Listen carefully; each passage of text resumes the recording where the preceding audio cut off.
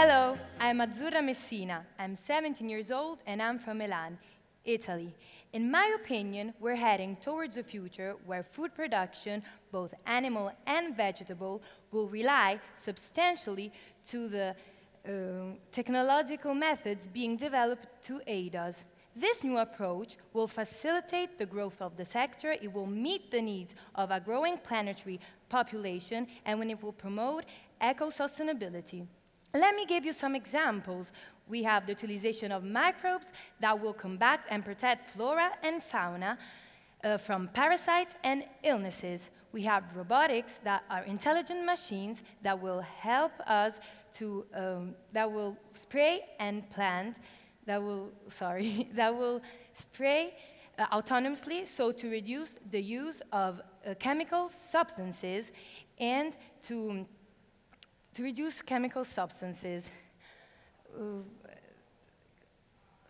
We have aquaculture. Aquaculture will go algae, breed fish, and will calm illegal fishing while conserving the habitats. Imagine milk without cows, milk being created by inserting casein into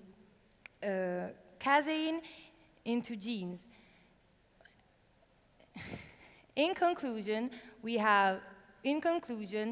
technology will increase the quantity and quality of our food while safeguarding the earth and its products and her inhabitants for generations to come.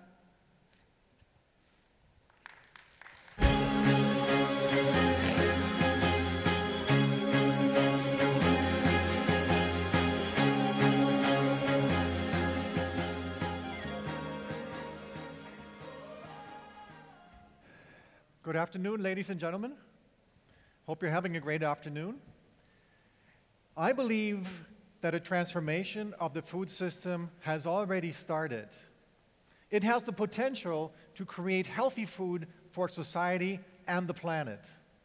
Driving this are both innovation and emerging technologies, which represent a great opportunity to tackle some of the greatest challenges in the food system. But nobody can do this by themselves. We all have to work together. All the different actors in the food system need to put their resources together to tackle those challenges. Bringing a diversity of different players, actors in the food system together is exactly what we at EIT Food are doing. I am Andy Zinga. I am the CEO of EIT Food, and I think it's a great moment to speak to you about the way we can change about how we can change the way we eat through technology solutions. But first, let me share something about a little bit more about what EIT Food is. We are basically the largest formal innovation ecosystem in agri-food in Europe. We bring a diversity of different players together that have a kind of a safe harbor environment where they can do things in the pre-competitive space and in spaces that are where normally market failures occur. And what we do is we bring together players like large corporates, smaller businesses, research centers, and universities, and also consumer organizations. But we also work with an excellent ecosystem of food startups, agri-food startups. We call them the Rising Food Stars. They're organized in an association which is an association that covers everything from production through processing all the way to nutrition health. With this ecosystem, together, we're changing the way that food is both produced and also valued by society. And we're really lucky in that the European Union is a great supporter of this. In fact, we're getting funded with up to 400 million euros over the next 7 years to make projects happen that are extremely well aligned with all of our strategic objectives, that all play into things like reducing food waste, things like educating the next generation of food scientists, creating more businesses in this space, attracting more investments, and all of that. And When you think about it, agriculture and food are really at the heart of many of the societal challenges we're facing today. This goes way beyond just SDG number 2 that deals with hunger. It actually has an impact on sustainability, on health, on access to healthy food. So it has a lot of different aspects to it. And we believe that a transformation is needed to change the way the food system, to change the food system so it is fit for purpose. If we play our cards right, we believe that we will create greater food security, greater health for people, more sustainability, healthier planet, and healthier people. Now, at the beginning of this talk, I said changing the way we eat. Now, in Europe, you may ask yourself, why should we even think about changing the way we eat? Being that in Europe is the home to many of the world's best diets, like the Mediterranean diet, for example, that's been practiced for hundreds of years. So why even bother? Well, here's a shocking little report for you. So the World Health Organization looked at the prevalence of overweight and obesity in 11-year-olds. And if you look at this chart, you will see on the left-hand side where there's Greece, Italy, and Spain, they are way up on top of the scale. So the prevalence of overweight and obesity in those countries amongst 11-year-olds is actually quite high, even though all those countries have been applying the Mediterranean diet for centuries. So the question is, do we know how to make the right food choices? And can we deploy technologies to help us making the right decisions? Well, we believe that we can, and we also believe that it's worthwhile trying. For example, through online courses such as this one, Understanding Different Diets. We want to make food education available to everyone on the planet, really. And to that end, we are building an inclusive and innovative community where the consumer is actively involved. In fact, what we want is we want full transparency and communication across all the different actors in the food system. This is at the heart of what we believe at EIT Food. A big part of this is, a big part of this is a platform that we call Food Unfolded. Through Food Unfolded, we make sure that people have access to science-based and accurate information about food, the way food is made, produced, and food technologies. And we want them to also understand and be more engaged so that they know what is right, what is wrong, what can be applied, what shouldn't be applied. And let me just show you a quick video of Food Unfolded so you get a feel for what it is. And by the way, I also have a folded carrot here, which is this. So let me share it with you.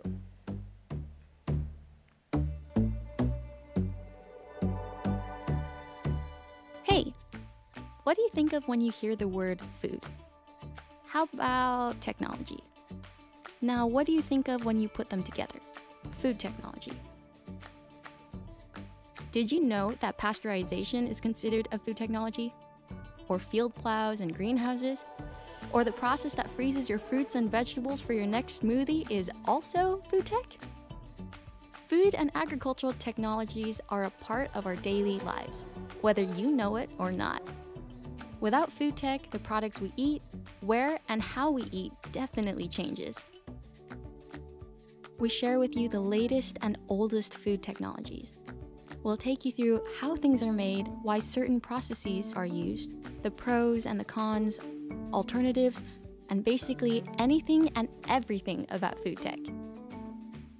We talk with farmers, experts, food producers, and manufacturers, and we also want to talk with you. So unfold your mind, learn the whys and hows of food technology, and take a peek into the future of food.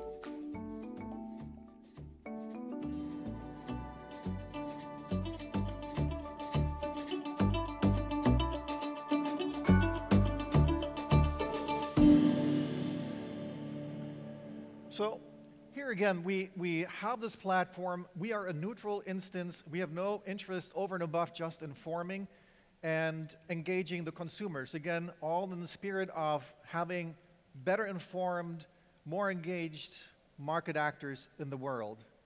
But we believe that besides informing, we also have to engage and listen to the consumers and to all the different market actors.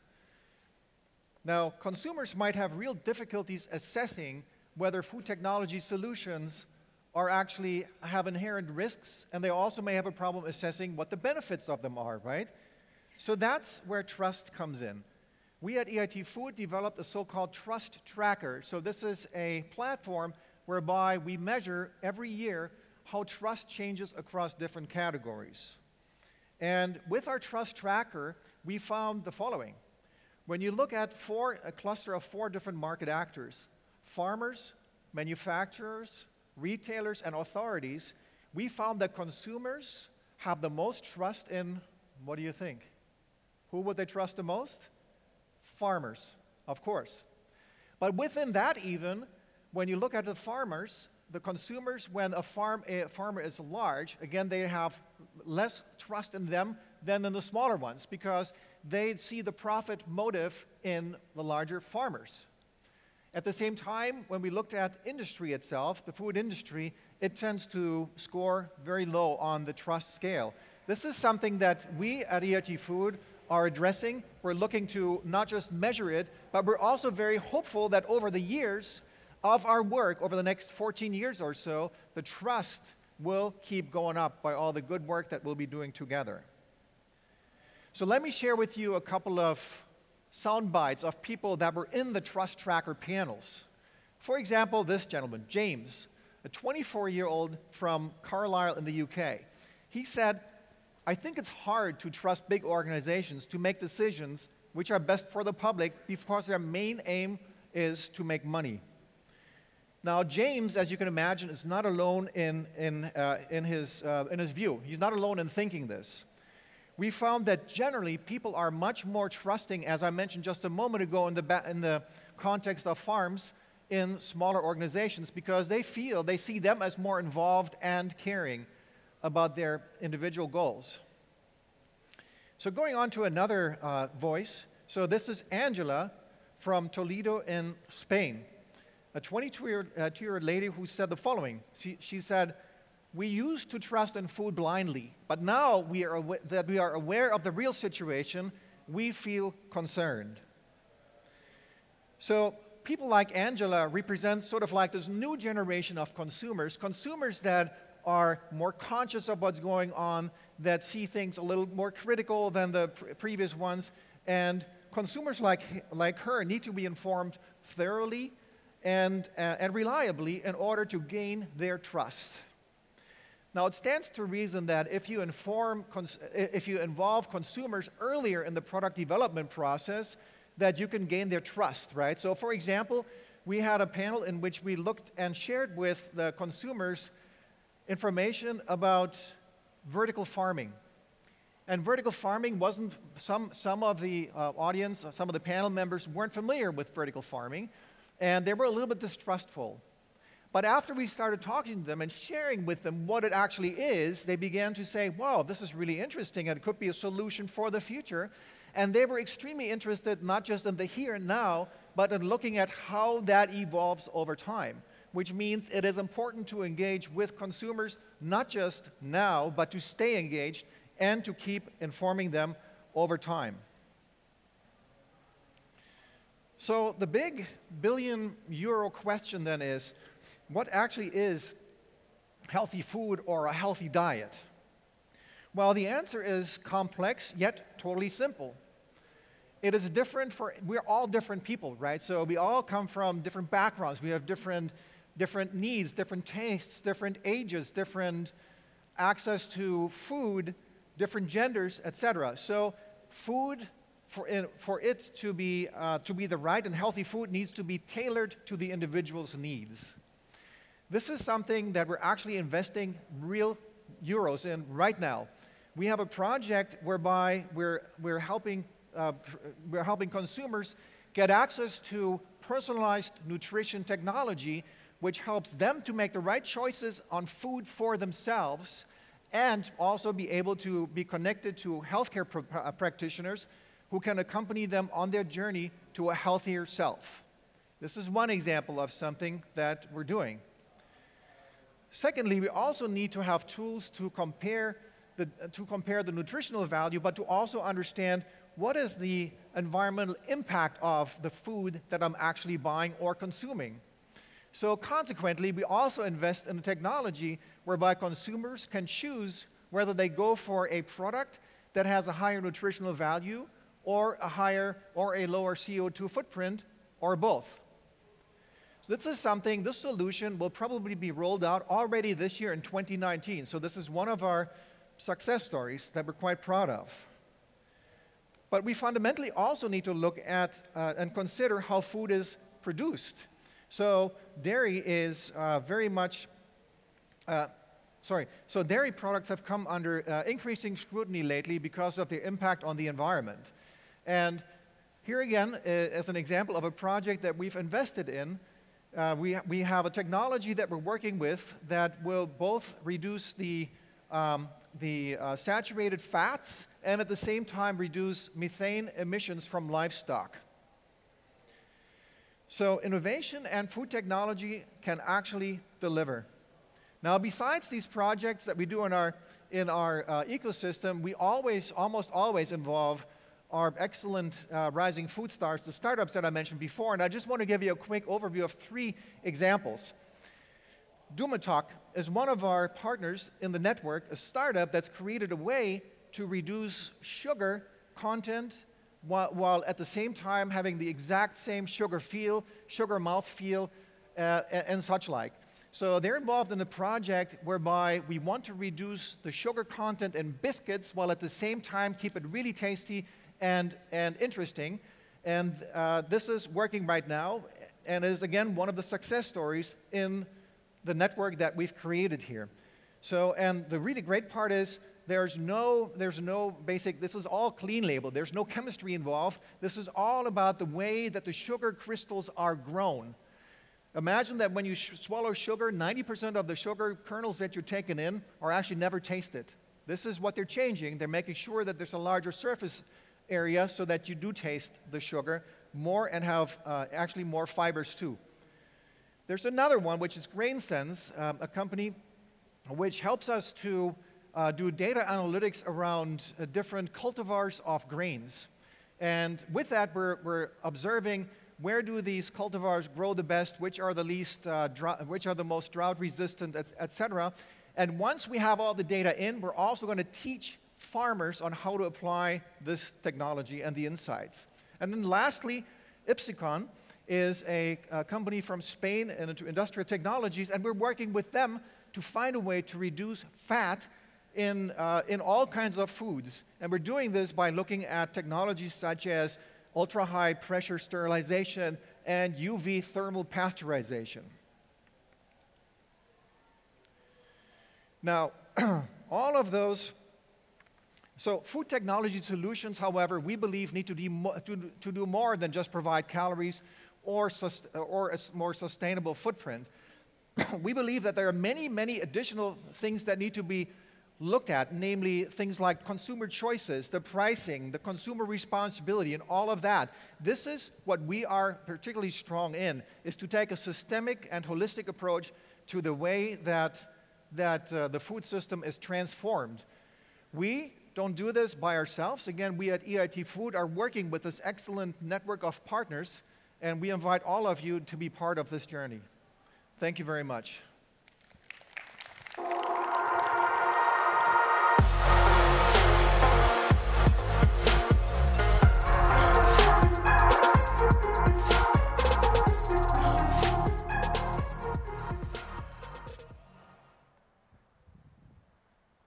Hey everyone, how are you doing? It's great to be here today. My name is Richard Parr, and I'm the Managing Director for Europe at the Good Food Institute. We're a not-for-profit organization which works to promote plant-based and cell-based meat, eggs, dairy, and seafood. And today I want to talk to you about how you can start the next billion-dollar plant-based or cell-based company. What we've seen recently with Beyond Meat is just incredible. It debuted, it went up last week, and this is fresh information from yesterday. It's gone up even further again on the back of a recommendation note from a Wall Street analyst. And I think I'm right in saying that it's a 3.8 billion US market cap at the moment. This is incredible. And this is the first time that a plant-based meat alternative has reached the market, and we're seeing the incredible response that people are giving to it. That's awesome. But I think that the next founder of the next billion-dollar company could be sitting right here in this room, or perhaps watching on YouTube. And today, I can't tell you exactly how to do it, but I want to give you some tips and hints that maybe you can follow if you want to try to follow in the footsteps of this great organization. But before I do that, I want to talk a little bit about why we should be thinking along these lines. And I think there are 4 main reasons for why you might want to get involved in this space if you're not already. Firstly, of course, is the planet. Everyone here loves our planet. We've only got one of it. We need to protect it. And we're familiar with the impact of our current unsustainable food system on it. Secondly, of course, animals. We love animals, and we know that they're not treated right by the current food system. Thirdly, health, our own health, and human public health in general. We're seeing the rise of antimicrobial resistance, we're seeing food contamination, et cetera, and we know the problems with that. And then last but not least, financial security for ourselves and for our families. Let's be completely clear, there are enormous commercial opportunities here, both in the plant-based and the cell-based space, and those opportunities, I think, are pretty much uncapped. Even if, we've seen what's happened with plant-based milks. It's gotten to about 10% of the market, and that in itself is enormous. If we could even get to 10%, 20%, 30% in some of these other categories, just imagine the rewards that will be available. Now, how should we go about doing this? This is the absolutely key graph that I want to focus on today. And this shows different countries in the world and the types of animal protein that they consume. And what you can see there, where the arrow Beyond Meat is, shows the area of the market that Beyond Meat is focusing on, which is in the US, obviously spreading out, but it's in the beef sector. Now, as you can see there, that's a tiny proportion of the total quantity and value of animal protein that is currently consumed. So if Beyond Meat can get to 3.8 billion, just taking that little piece of the pie, just imagine what can happen when people start getting really serious about creating quality, price-competitive products in these other sectors. And I want to pick out just a few things to look at here. Obviously, dairy and eggs, enormous. And in developed markets, poultry, chicken, very important. And then look at, for example, like China. And look at the big blue bar there. That's pork consumption in China. Absolutely enormous and increasing as incomes and population rises. Just imagine the commercial opportunities and the wider social opportunities of innovating in that space and coming up with some really quality products there. Just imagine the impact that could have. Bacon. At the moment, we've got awesome burgers, plant-based burgers. We've got some really good pork products as well, but I think we can do better. And I think that the first organization that creates a really tasty plant-based or cell-based bacon is going to, if you'll pardon the very bad English pun, might just get to bring home the bacon, which means successful and make a lot of money. Seafood, absolutely enormous sector ripe for innovation. Again, good products available at the moment, but let's be honest, we're not at the level that Beyond and Impossible and others are in beef. So I think that seafood is an incredible opportunity. Poultry, chicken, but also turkey. There are, again, good products available, but we can do better. And if you're interested, if food scientists, entrepreneurs, whatever, if you're thinking about how you can really crack into a big market, maybe this could be a good way to go. And then cheese. Who doesn't love some nice tasty cheese? And we're getting the quality of plant-based alternatives, plant-based products, plant-based cheeses really improving rapidly. Fermentation, better textures, etc., improving taste. But we haven't quite cracked it yet. We're not quite there on the delicious taste of an extra mature cheddar or something. But I think if we can get there, and when we get there, we can definitely assume that there'll be some big opportunities. But also, I think, why should we cap ourselves? Why should we say that the ceiling that we can't go above is the taste, the mouthfeel, the texture, the satisfaction of these conventional products? One of the great things, both about plant-based and about cell-based technologies, is that we can aim higher. And maybe that's the next big market, is to find something which doesn't just mimic these products, but surpasses it in different factors, whether that be in taste, etc., or whether in the kind of ancillary nutritional composition, etc., or perhaps other factors that I haven't even considered. So I think we can go even further than this. That's one set of things to think about in terms of if you guys want to create some amazing companies and do a lot of good and get rich. But there are two other avenues as well, I think.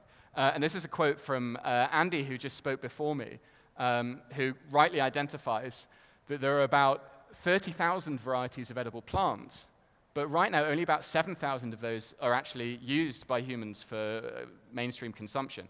And then if we think of the kind of the big, your soy, your pea, etc., obviously we're relying on an even smaller subset of those. And there is an enormous world of opportunity out there in these products which exist in nature, but at the moment aren't being properly and fully utilized, and their potential isn't being taken advantage of to innovate and to create delicious new products. So again, I think that's one front that's worthy of exploration for people who are interested in making progress in this space. And then, of course, there's all of the sort of back-end technologies, formulation, processing, protein sourcing, etc. So there's a whole bunch of things we can think about here. Now, I think that this industry is at the stage that Steve Jobs and Apple was in 1976. Believe it or not, this is not like a fake thing. That is the first Apple computer. And I think we're at the equivalent of that stage in the plant-based and cell-based industries now. Maybe a little bit beyond that. But you see the point. Who could have imagine if you had a time machine and you could go back to 1976 and you knew what was going to happen.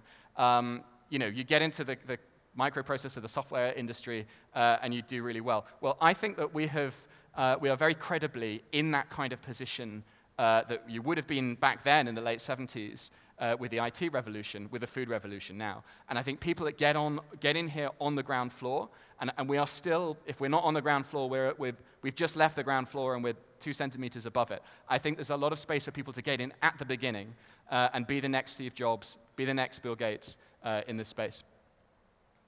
We want to help you do so. The Good Food Institute is a not-for-profit organization, and we work on a variety of issues to try and champion and advance these exciting opportunities. We do things like we publish these recently published state-of-the-art industry analyses of cell-based meat, plant-based meat, eggs, and dairy, which gives you the real lowdown, the market intelligence and the analysis of what's happening in these spaces, where the opportunities are, etc. So very much recommend that to you. We've published specific papers like this on seafood, just honing in on that opportunity that I identified earlier. We've published a startup manual, which gives you a step-by-step guide to how you can jump into this space and start adding value. And we organize every year in early September the Good Food Conference. This is the leading global conference bringing together scientists, companies. We got amazing speakers, USDA, Tyson, Kraft, Heinz, Kellogg's last year. And this brings together players from all aspects of the industry in order to strategize, to share ideas, and to work out how we can make progress. And I should go back and I should say that obviously all of you are very warmly invited. And for a limited time only, we've got a discount on the ticket price down to $500 US. for anyone flying in from overseas. So get them while they're hot, and come join us. And I should also put a plug in for the excellent team at ProVeg, based in Berlin, but working all across Europe. And they do fantastic work in this space as well. And they do corporate engagement stuff, and they also run the amazing ProVeg incubator, which takes startups in this space and gives them a flying start. So get in touch with all of us if you want more. I just want to come back to this. Look at that. Look at the space that's available there. Beyond Meat has done incredibly well, but it is grabbing one subsection of a small subsection of the total market for animal protein. There is untrammeled, untapped opportunity out there, and I think it's just there for us to seize, and I hope that together we can do so. Thank you very much. Thanks.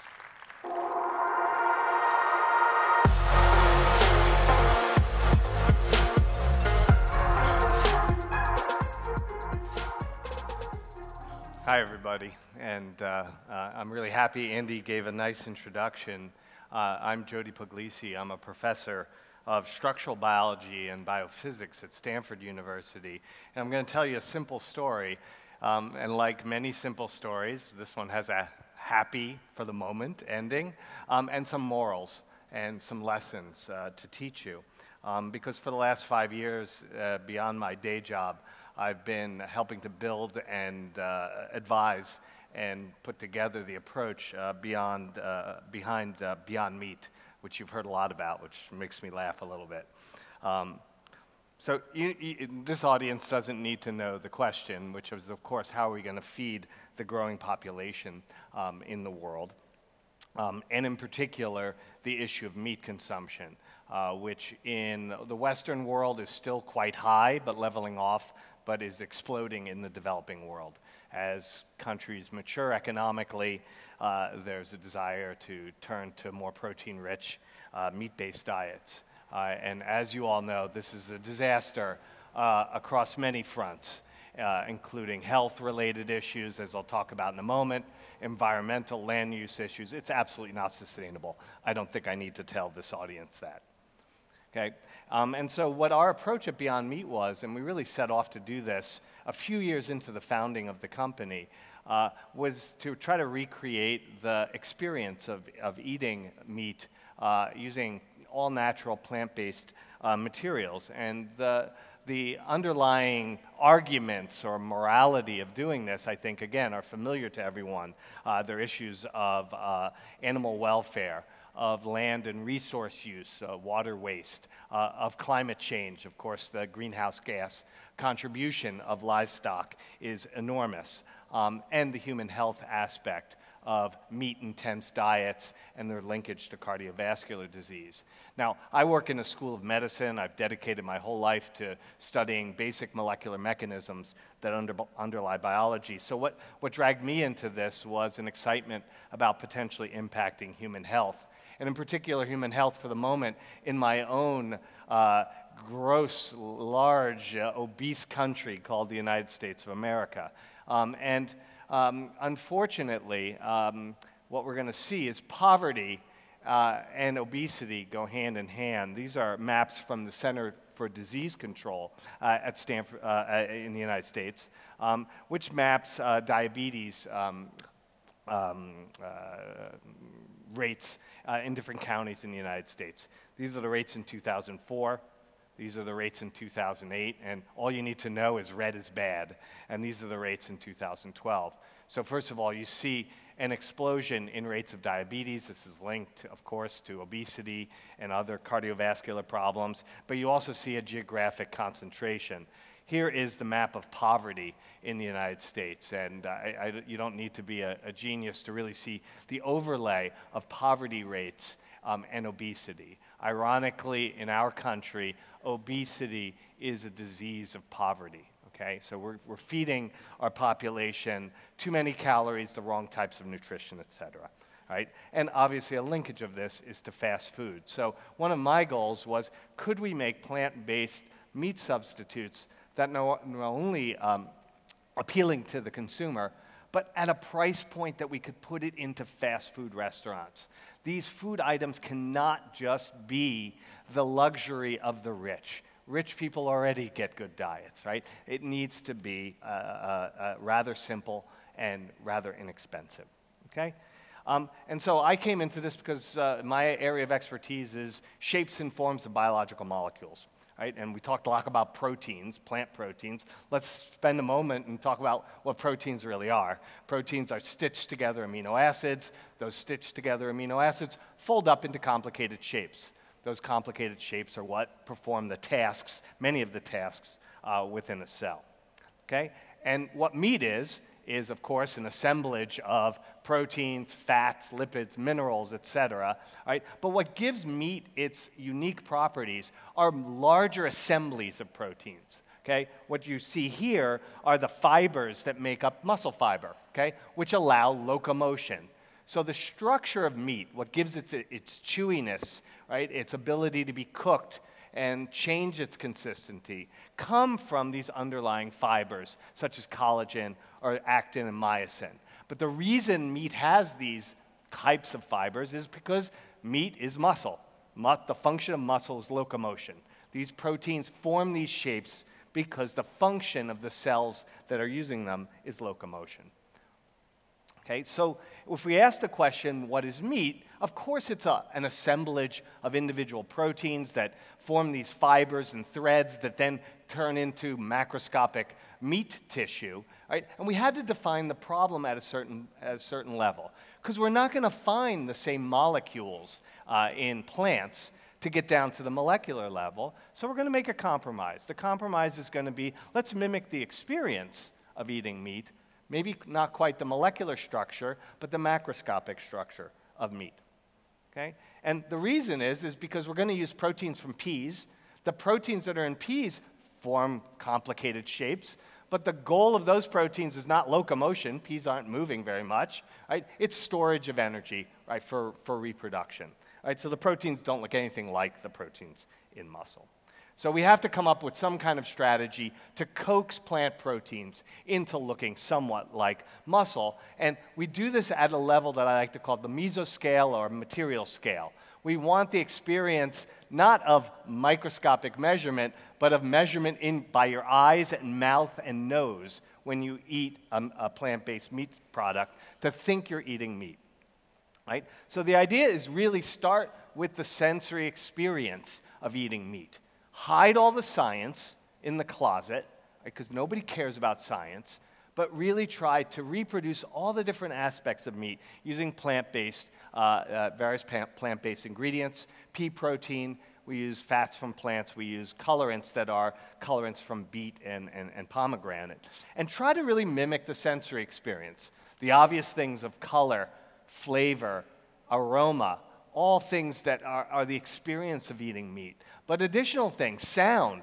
We recorded frequencies of our hamburgers and made sure that they reproduced the frequency spectrum of meat. The sound of meat cooking is something very appealing to people, right? And what we came up with is a hamburger, okay? And so, you know, some of the lessons of this is, the goal of this was, let's make it simple, okay? Let's not over-engineer it. This is food. Let's get something good, not great perhaps, but good into the marketplace, get feedback from consumers, and then iterate, constantly improve. And that's what we've been doing for the last 4 years, okay? Now, why now, okay? Well, obviously, part of now is the desire for consumers for these types of products, but there's a confluence of genetic, biochemical, engineering approaches, knowledge, an enormous flux of knowledge and expertise into the field of food that I think is a ripe moment for innovation. Because in my world, innovation occurs when different approaches rub against each other and really provide breakthroughs. Now, why did we pick hamburgers? Well, Americans eat a lot of hamburgers. The world, maybe not so much, but 50 billion hamburgers a year is a lot of hamburgers, okay? Why do we do this in California? This is just for the entrepreneur-y crowd. There's a culture of innovation You know, people are encouraged to go off and start companies. You fail, big deal, try another company. There's lots of funding and venture capital to allow risks. The weather is nice. It's a nice place for young people to live. That's essential for entrepreneurship. Young people are the fuel of entrepreneurship. They need to live where the innovation is. There's a great talent pool and good universities for the most part. Okay? And so what we did is we just went around and I just got on the phone and called all my friends. I need chemists. I need biochemists. I need protein chemists. I need engineers. Right? And so I have a big Rolodex. I have smart friends. I'm not very smart myself. Hired most of the people that are under 30. Right? And many of them had not worked in food before. Now that's not to say the food industry is not needed. One of my lessons is you don't want to reinvent the wheel. Right? You want to use the massive experience of the food industry to make sure you're not reproducing technologies that already exist. We have Leonardo DiCaprio involved, so there's a lot of celebrities. It's in Los Angeles, the company. I've never gotten to meet him. But we recently did a life cycle analysis, and as you might expect, the product comes out a real winner in terms of greenhouse gas emissions, water usage, land usage, and energy usage. And obviously, we're working harder to make these numbers even better. And most importantly, consumers like it. Right? It's really popular in lots of stores. Most of our consumers are meat buyers.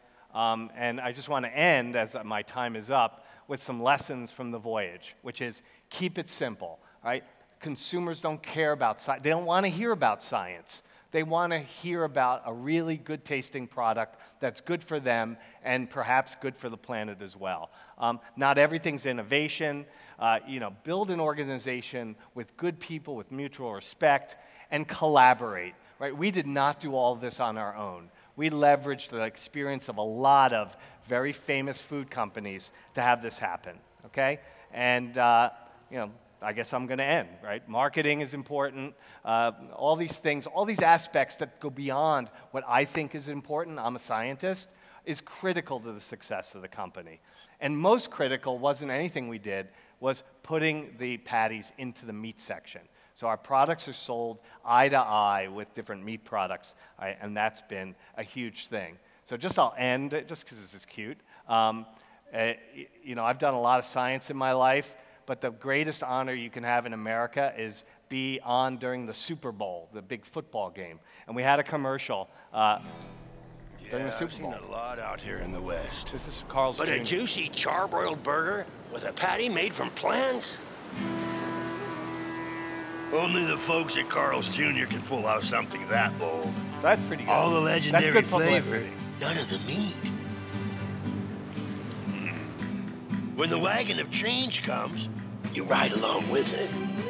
The new Beyond Famous Star with cheese, only at Carl's Jr., where the food Carl's is Jr. the is a star. fast food restaurant in the United States. So I'll end with a few quotes of people I admire. So thank you very much.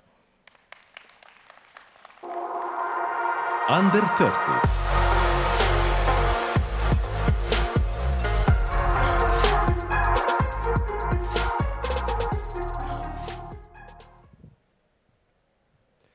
"95% of new food and beverage products fail, like all of these. That's because the market is more competitive than ever before, and consumer preference for flavor, aroma, and texture is constantly evolving. But the food and beverage industry doesn't have a way to consistently develop products that meet changing consumer preference. Until now. I'm Jason Cohen, founder and CEO of Analytical Flavor Systems. We're the company behind Gastrograph AI, the first artificial intelligence platform that models human sensory perception to predict consumer preference. We make our predictions by entirely separating perception, what someone perceives in a product, across a range of demographic factors like age, sex, race, socioeconomic status, past tasting experience, and smoking habits, and then modeling their preferences, what they like and dislike today, and predicting the evolution of their preferences into the future. We use this technology to help food and beverage companies develop new products, optimize existing brands, and enter new markets. Here's how it works. First, we build our models in 4 steps. First, we translate perception between different demographics. Second, we model flavor hierarchically. Third, we predict preferences today. And fourth, we predict the evolution of preferences into the future. Translating perception is important because you never have a truly stratified random sampling of a homogeneous and IID population.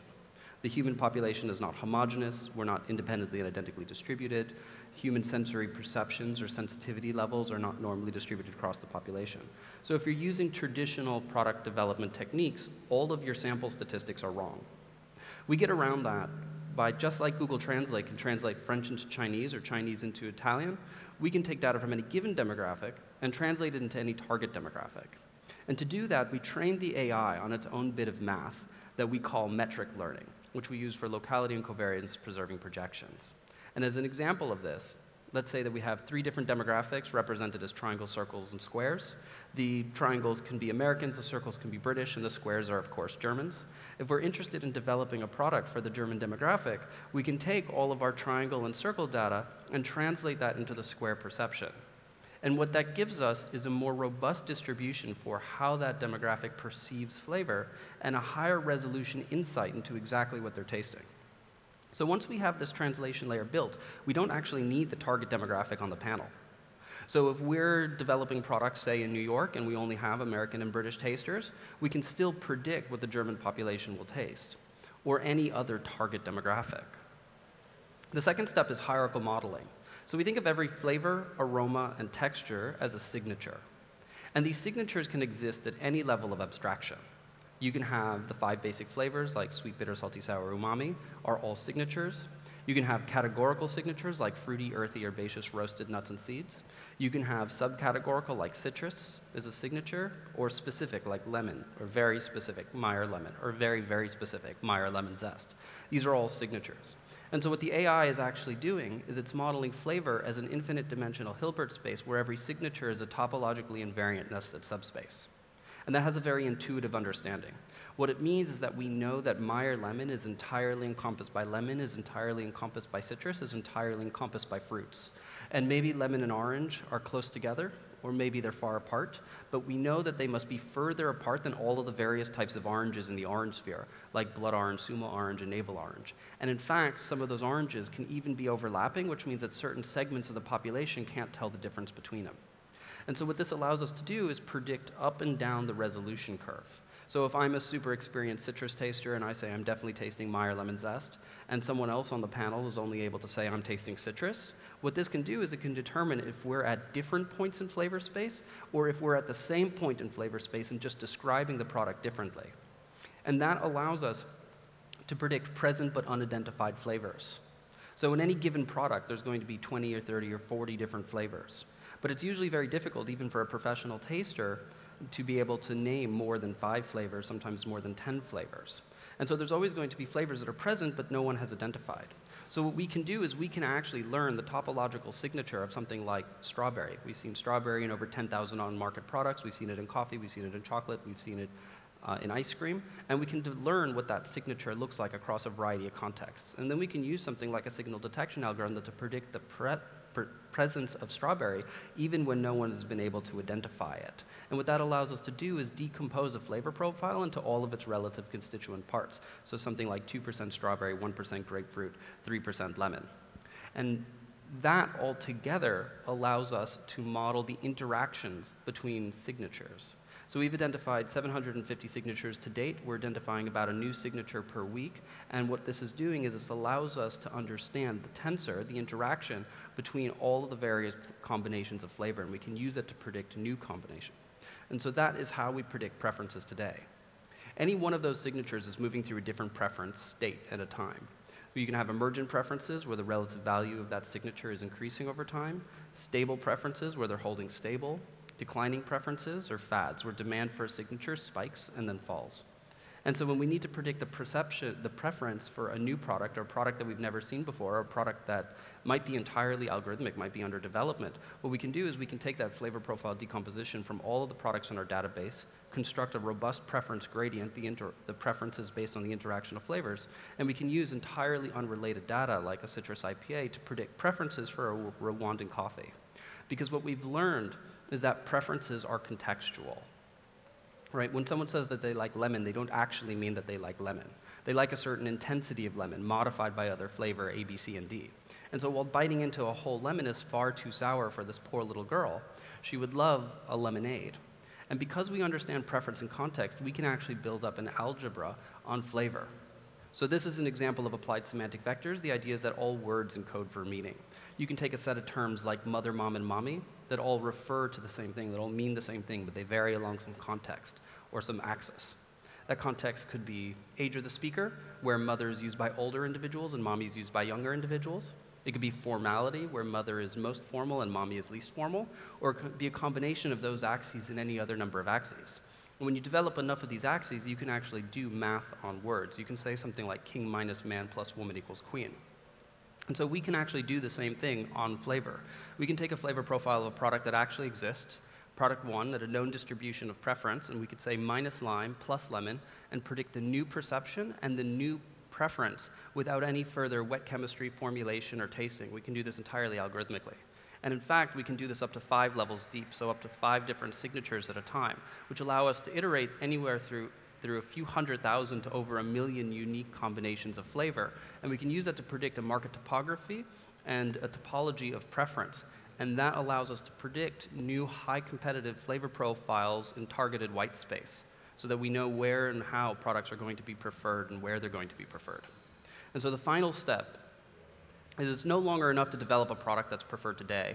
You now have to develop a product that's going to be preferred in 6 months or a year or 2 years into the future, so that that product has a lifespan. And what we found is that preferences are an emergent property of the flavors that are prevalent on the market today. Just as you'd expect someone who grew up in South Korea to result in different preferences with fermented and spicy food to result in different preferences than someone who grows up in Paris or London, Milan or New York. Right? It's the food that you grow up with, the flavors that you're taught are good, that influence your consumption decisions throughout life, that crystallize into your preferences later in life. And this is true at a micro level where we're each going through our own consumer journey, but it's also true at a macro level where entire cohorts of consumers are exposed to similar flavors, make their consumption decisions from a similar set of products, and crystallize into a similar bit of preferences. And as an example of this, North America, particularly the United States, has recently undergone an emergent to stable preference transition for bitter. Products in North America are more bitter than they've ever been before. We're drinking black coffees, IPAs, eating dark chocolate. We've even moved from things like fruit-flavored parfaits to things like Greek yogurt.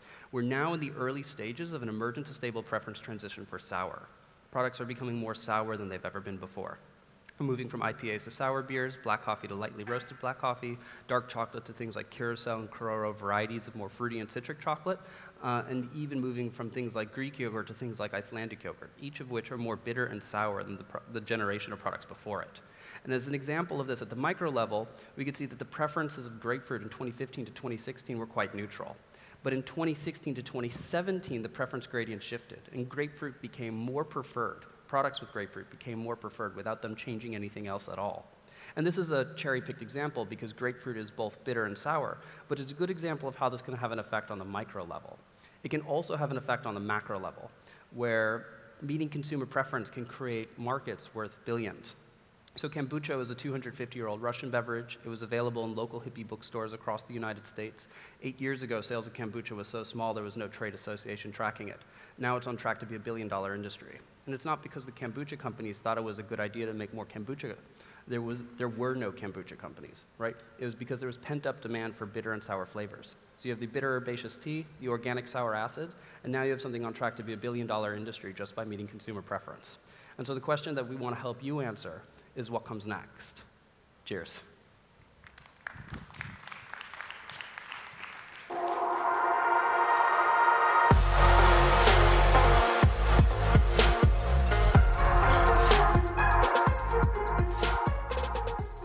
Hi everybody, good afternoon. My name is Eshchar Ben Shitrit from Israel.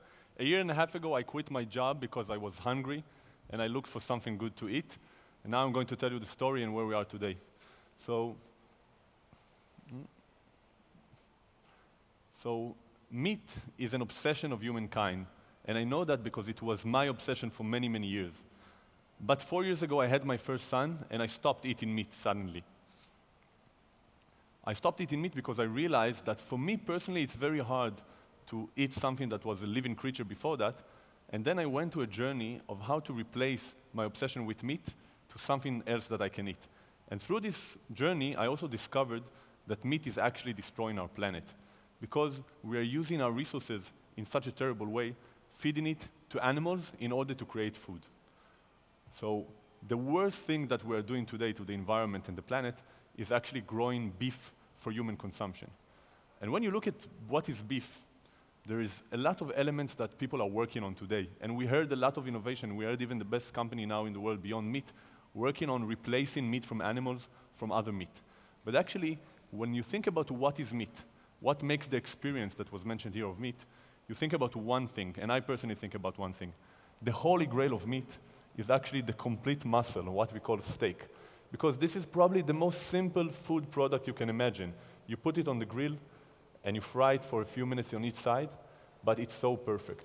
And this is what I'm looking for. I'm looking for a way to have the same experience of eating steaks, which I stopped 4 years ago. What am we doing about it? We are redefining what is meat by introducing a new technology to create meat, something that doesn't come from the food industry, but helps to address all of the problems that make alternative meat not as close to meat.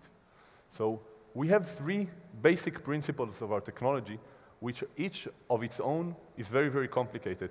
When you bring them together, you have a final result. The patent-pending technology that we have developed starts from a 3D model of meat. Nobody developed a 3D model of meat because nobody needed a 3D model of meat. But now when we're trying to create what is in meat, you need to understand how meat is comprised and create a 3D model that anticipates what will be the taste, what will be the texture, what will be the flavor, how it will cook on a grill. Then we take our understanding of what we're trying to build from a 3D model, and we find formulations from natural plant-based ingredients that can receive the properties we want to achieve. But what's unique about what we are doing, we look separately on a formulation for muscle, a formulation for fat, and a formulation for blood. Because if you look at meat, that's essentially what you have there. And if you want to redefine meat, you need to also look at how you recreate this structure. And finally, and this is most important and most interesting, but it's only one piece of the puzzle, we are the first company in the world who are actually working on a 3D printer for food. So we are not taking an existing 3D printer and we're trying to use it for food. We started by saying, what is a 3D printer of food? And what is a 3D printer for food? It's not like a 3D printer that needs to print plastic. It's not like a 3D printer that needs to print metal. It's a printer that needs to digitally change texture, digitally change flavor, digitally change the perception of a food product. And we have built a very simple version of this machine, and we are working now on the first version that will be an industrial 3D printing for food. In order to do that, you cannot just start with food technology, because what we are doing is bringing technology outside of the food world into the food world. We have a very strong team that brings together chefs, food engineers, but also mechanical engineers and designers. We have advisors that have a lot of experience in the food industry, and when you bring together a multidisciplinary and a diverse team to tackle a problem that nobody tackled before, 3D printing of alternative meat, you can have innovation very fast, because sometimes the ideas that we have come from the pharmaceutical world, the medical device world, the polymer science world. But more important, we are trying to do probably one of the biggest, most important things for humanity, as I see it, but one of the most difficult technological challenges that exist today. We decided to partner. We decided to find the right partners that can help us redefine meat. The first thing that we did, in order to understand meat, we asked ourselves, who really knows meat? Who is really intimate with meat? Is it chefs? Is it farmers? Is it retailers? No. Actually, the butchers are the ones that have the most understanding, because in many, many cases, especially in Europe, butcher is a family business. So our partner, Olivier Metzger from France, he is 50 years old. He says he has 50 years of experience in meat. And with him, we are working on understanding what is meat, what makes you enjoy meat. What is the difference between Wagyu beef that is consumed in the USA and Wagyu beef that is consumed in Japan? What is the difference between a ribeye of Angus and a fillet steak of Angus in order to create different 3D models that will represent each and any one of them? The other part, we said the deep science. What are proteins from plants? What is the measurement of texture within a matrix of meat? This is something that the academy is working on. So we are working with Israel leading food technology and biotechnology department in the Technion. And last, flavor is a very, very important component of the experience of eating meat. And we are not a flavor expert. We partner with Givaudan, and we have been working with Givaudan for the past 6 months in order to improve our formulation and to improve the human experience that is meat. This is some of our experiences with Olivier Metzger, the butcher, going literally into meat. And it's very hard for me because I don't eat meat, but this is the way to learn. And we started a year and a half ago with an idea. In the past month, we were able to serve 150 people in Israel, in restaurants, meat that doesn't come from animals. Why do I say meat that doesn't come from animals? Because I said it, and the gentleman from Beyond said it, meat is a human experience. So if you experience something that tastes like meat and looks like meat, and you enjoy it like meat, why does it need to come from a dead animal? And the last thing that we did, a few weeks ago in Israel, we had a chance to present our technology in front of a very nice group of people. And they told us, do you want to have a stand to talk about your technology and give samples? And we said, no, we're doing technology, but we're doing food technology. So let's put the food in front. And I want to show you in a very quick video how we chose to do it and what were the results.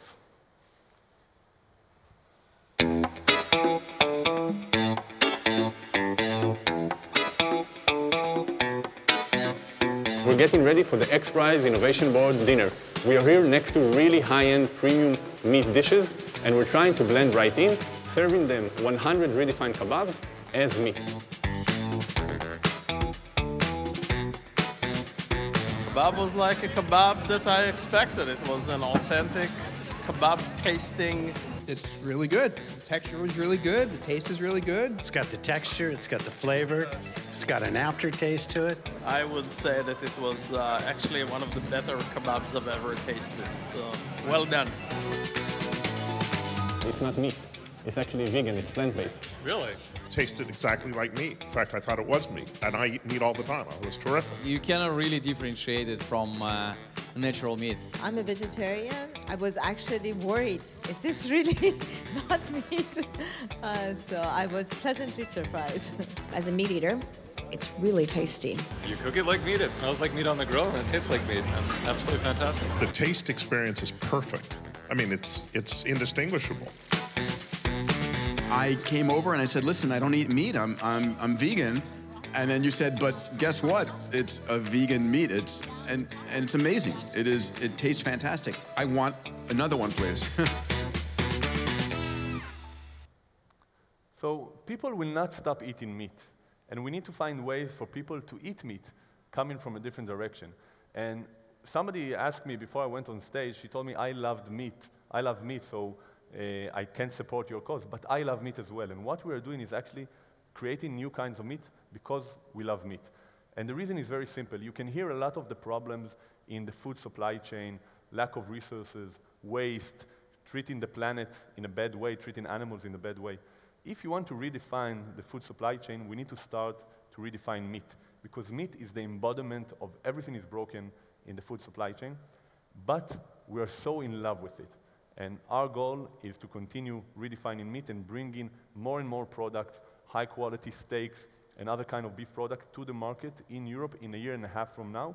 And we started already today to test it with real people around Israel. Thank you very much.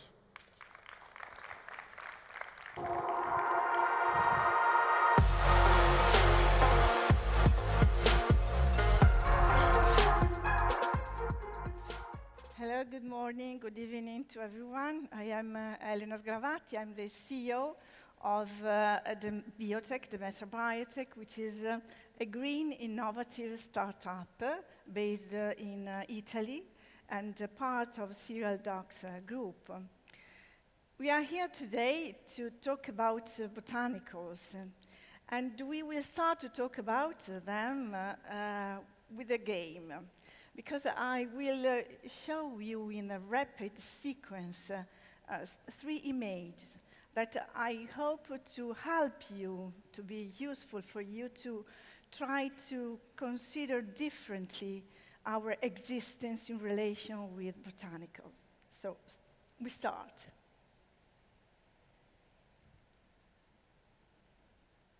The third. Well, what do you remember now? If I ask you, maybe the most part of you will remember a bear, a phone, and a man. And maybe have forgotten the vast majority of the slide, which was occupied by plants. Why did it happen? Because we are human, we are prey, and so we recognize the danger. We are even predator, and we recognize the fauna. But we are also human, and so we recognize the man because we have the ancestral need to belong to humanity, to a community, to a social community. However, we are fascinating. We are, in my company, we are all mad for plants, really. We are all mad for plants because plants are absolutely fantastic organisms. And consider the biomass, the global biomass occupied by plants is considered around from 95% up to 99%. So we wonder, who is really the dominant, the dominator? Are human or are vegetal? This is a good question. And plants are absolutely pioneering organisms. They are more evoluted than we are perceiving. They are spend less energy than they are producing. They are autotrophy. They are organisms living without any vital organs, so they can be eaten by animals and they survive. We have to learn by them. We are individual, and consider that the term individual comes from the Latin term which means not divisible. They can survive even if eaten, as I said, and for this reason they are more evoluted than when we consider. And for this reason, we can use their potentiality. Consider that from one cell we can produce a whole individual, a whole organism, a whole plant, just from one cell. And this is something that belongs exclusively to the vegetal world, to the plant. It's impossible. It's something that only vegetal cells have. This potentiality is named totipotency, okay? And this is something that we will use, and we use in our company with intelligence, because we follow the natural behavior of the plants. Plants are very sophisticated because, of course, consider that Aristotle was claiming that plants are inferior organisms, while they are not so inferior. They are very sophisticated because, and I am conscious that I'm not saying a news, but plants have the roots, and this condition of fixity in the land forces them to react, to communicate with other plants.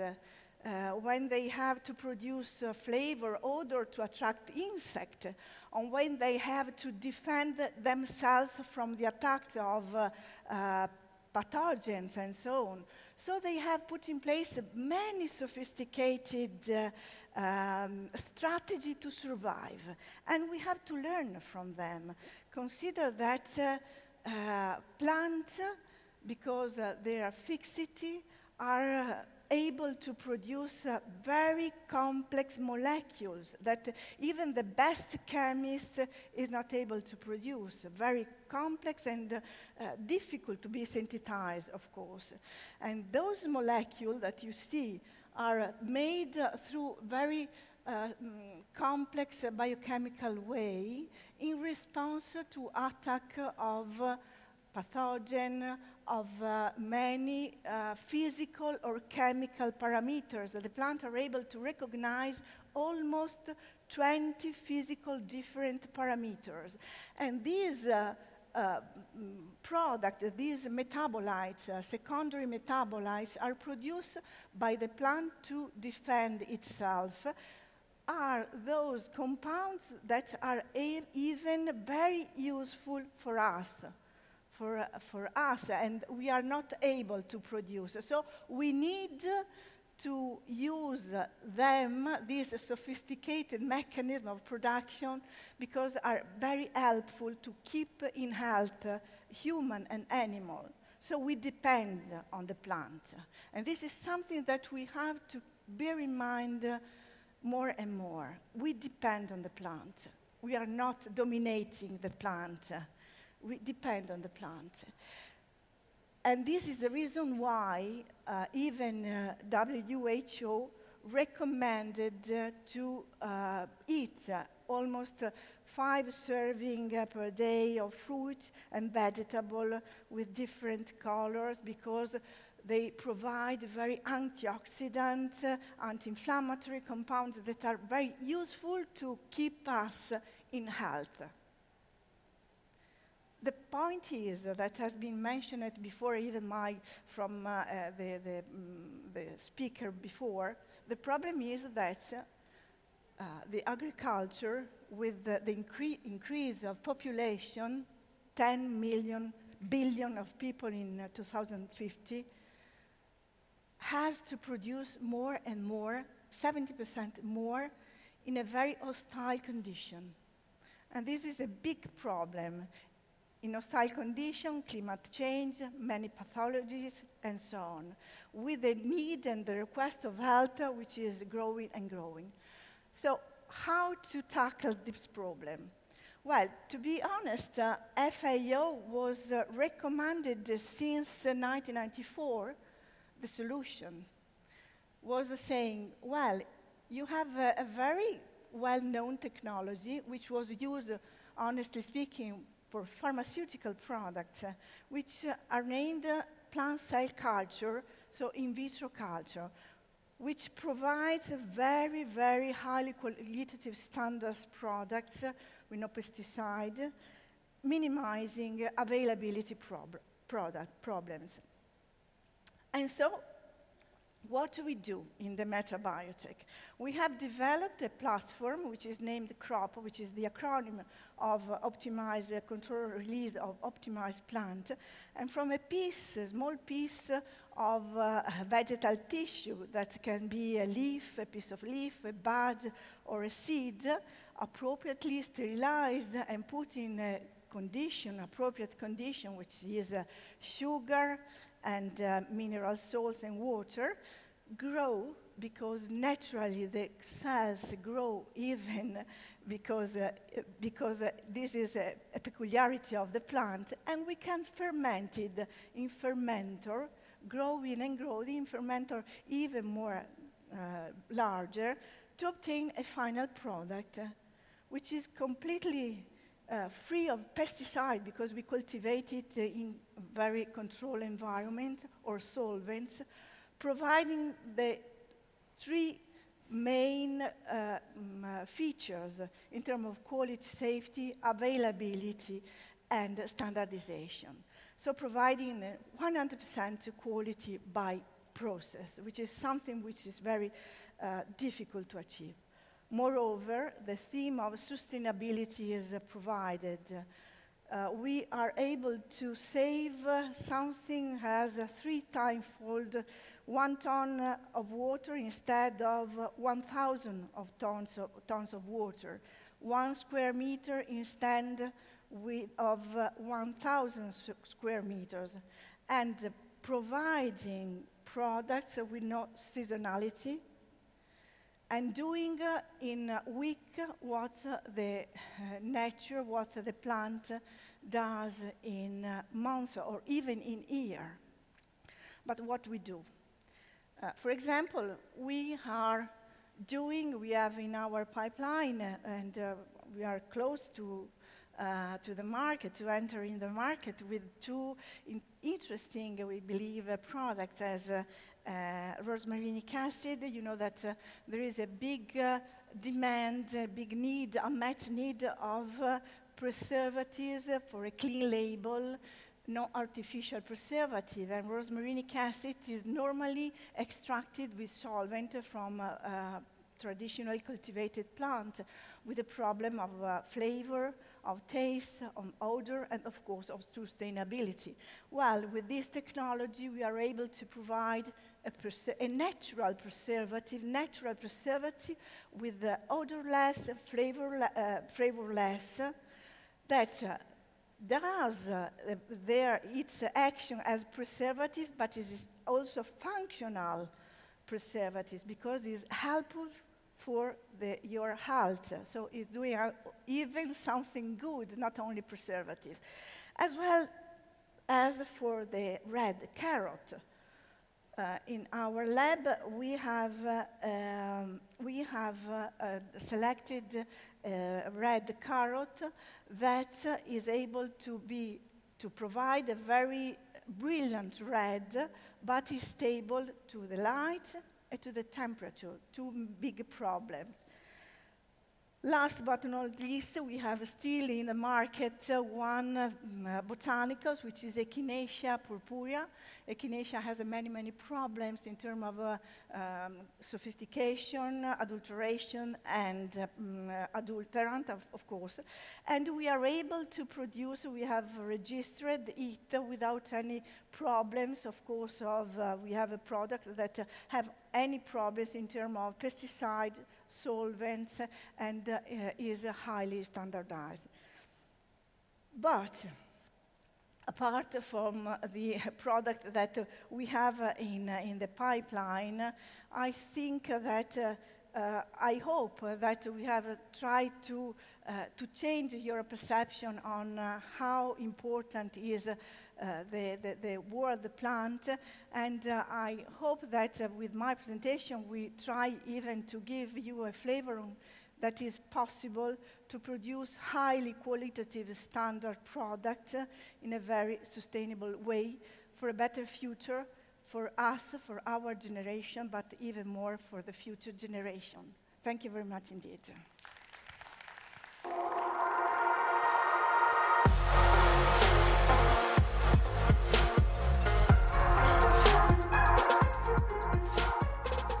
It's an absolute privilege to be on stage after such amazing speakers. Thank you to all come before me, and thank you to the diehards who are in the room and are staying to the end.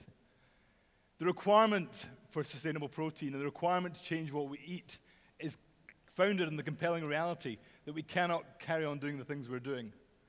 The compelling reality and the ugly truth that is highlighted to us by a 15-year-old Swedish girl, and which highlights the need for technology as a solution. My name is Jim Laird. I'm the CEO of 3F Bio, and we are focused on addressing that solution for sustainable protein. As our populations grow and our diets change, the growth in the demand for protein creates both one of the world's largest markets and also one of the world's largest challenges. I believe in biotechnology and technology, and specifically biotechnology, as a solution to that, because I see it as one of the most sustainable solutions, as has already been highlighted, and also because it's one of the most scalable solutions. Because I believe in sustainability, I can't hide from the fact that just as actress Emma Thompson was challenged for flying across the Atlantic business class to a climate protest in London, whether or not my flight this morning from London is fully justified alongside my sustainability aims is indeed challengeable. I see the numbers that my flight today was 160 kilograms of carbon, which I think is a lot.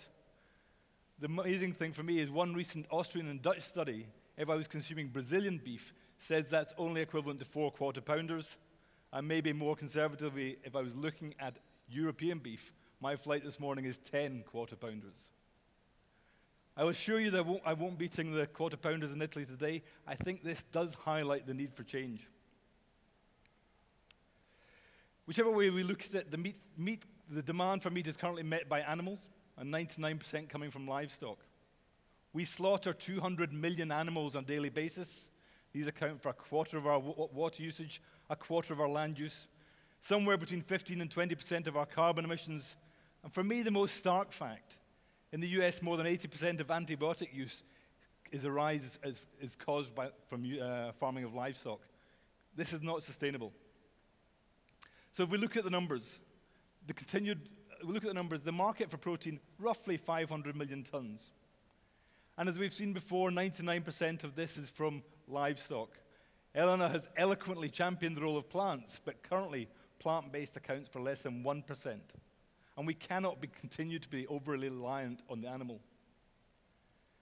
As we see the change, I think it's undoubtedly true that the demand for meat and the kilogram consumption of meat will continue to grow. But it's also undoubtedly true that experts align generally on the view that somewhere between 20 and 50% of this market will be met by plant protein in the fullness of time. That creates 100 to 150 million tons per annum of new demand in plant protein, and it compels the need for technology as a solution in that area. So to introduce 3F Bio, our purpose is to tackle this market need, and we believe that our technology is first disruptive to initiate this change, and is also scalable to fulfill the promise of this change that we all need. I'm going to grab 2 minutes of your time to play a video to explain what we do, and then come on to look at more detail. How can we produce protein sustainably? It's one of the most important questions of the 21st century. As a biotech company, 3F Bio believes that a combination of technology and natural processes provide the efficient manufacturing solutions that are at the core of sustainability. In recent years, to address the need for sustainable protein, there has been a growing focus on alternatives to intensive livestock production, such as protein from insects or creating lab-grown meat. 3F Bio has developed another way. We make a proven product, mycoprotein, more efficiently than is currently possible. We do this with technology and a zero-waste process, IP that was developed over 2013 and 14. A successful proof of concept led to the creation of 3F Bio in 2015 and was followed by funding in 2017 and 18. Our technology creates a new, zero-waste integrated process by linking a first-generation biorefinery and a large-scale fermentation process. The individual processes have been proven at scale for decades, with a plant fermenting mycoprotein at Teesside in the UK and over 300 first-generation biorefineries across Europe and North America. The timescale for our technology has seen successful demonstration in the lab in 2016 and 2017 and piloting in 2018. It will now progress to a demo-scale pilot in early 2019, with the aim to have industrial capacity in place by 2020 and 2021. The lab work took place in Scotland's Industrial Biotech Innovation Centre. We worked initially at 15-litre batch scale to validate the concept, and then progressed to continuous operation to inform the scale-up process. During 2018, we completed piloting at Biobase Europe in Ghent, where we have successfully produced food-grade materials based on both glucose and feedstock from our lead site. With food-grade product, we can now begin commercial development. 3F Bio chefs are prototyping different applications to help our future partners understand our product's possibilities. The next stage of development will take place in early 2019, progressing to TRL7 with an integrated continuous operation that uses a skid pilot facility with capacity for 1 to 2 tons per week. And the final stage of technology development will be to work with leading engineering and industrial partners, aiming to provide a scalable solution to growing protein needs by 2020. Make more with less with Abunda mycoprotein. So our product is mycoprotein, and it has to come back to the food. Nobody eats technology, everybody eats a food. And in the picture on the right, what you see in it is our food, and it looks a bit like a chicken mince. We've made a range of products with this, beef style, chicken style, and we see the versatility in it. To talk about the benefits of our product, it starts with being delicious and versatile, and delicious because of its texture and because of absence of aftertaste. It is highly functional and nutritious, containing a wide range of functional attributes, and it is, for what we see, the most sustainable and scalable source of protein. For us, taste comes first. It has no aftertaste, and a fibrous texture that mimics meat. And you see some examples of sausages, similar to what I think Jody has shown earlier, chicken style, beef style, extending wider to noodles and to some dairy applications. As a B2B ingredient, we will develop this with partners, recognizing that their scale and their innovation capability could dwarf what we could do alone. Secondly, it is nutritious and functional. It is a whole biomass that contains complete protein, high in fiber, zero cholesterol and trans fats, and less than 2% fat. And finally, and maybe for me the most important part, is sustainability and its scalability. Jody's talked about sustainability and the metrics of carbon emissions, water use, land use. And we see equivalents. In water, it is less than 50% of pea in soy, and maybe less than 90% less than meat alternatives. In feed conversion, and for feed conversion, I see this as the biggest source of scalability and sustainability. Our feed conversion, again, is 50% better than plant alternatives, and a factor of 5 to 10 times better than meat alternatives. And in scalability, and again, that come back to that challenge of something has to produce 100 million tons of scalable protein.